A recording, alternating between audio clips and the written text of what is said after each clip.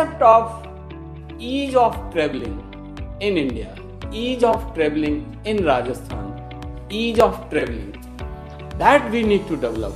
And for doing that, I think technology only can play a very, very important role.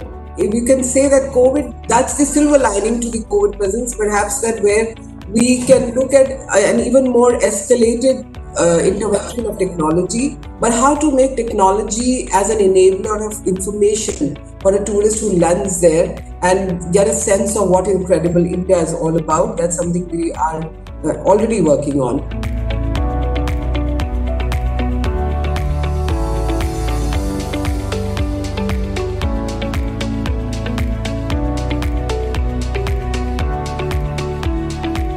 It is only in recent times, probably over the last 10-15 years, that we have some understanding that in order to be effective, to have a defense mechanism against threats to physical security, you also need to have some measures taken for economic security.